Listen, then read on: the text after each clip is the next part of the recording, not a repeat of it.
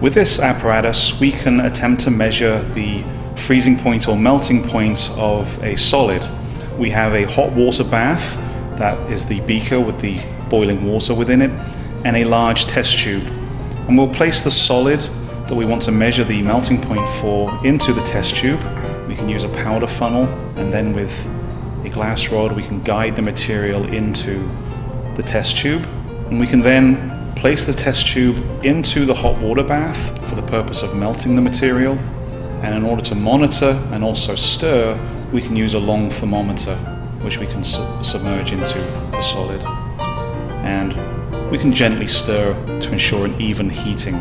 Once the material has melted, we can remove the sample from the hot bath by raising the clamp and then rotating it away from the heat source.